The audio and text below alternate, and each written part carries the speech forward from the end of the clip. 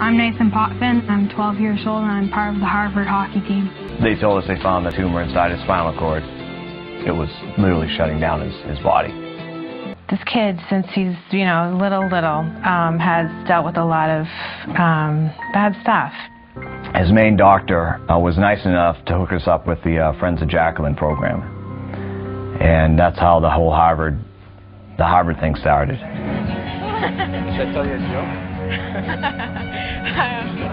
I actually went last year to Friends of Jaclyn Foundation, which is a group that that works with cancer patients and setting them up with NCAA teams.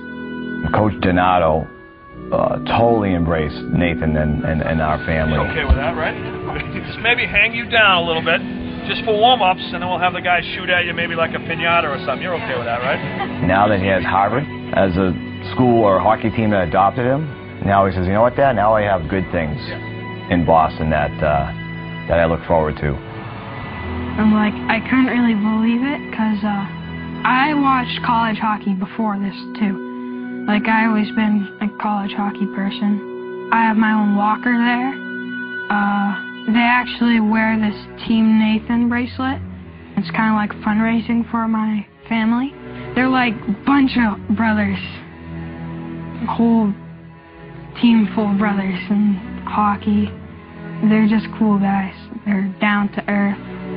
They're not like, how pros are like not really that down. Well, these guys are really down to earth and stuff. It's pretty cool.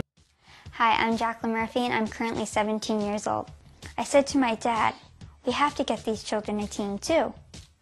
That was just the beginning.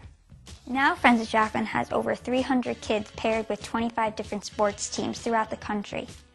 The children benefit from the team support and the experience the athletes receive from each child are far outweighed any school lesson.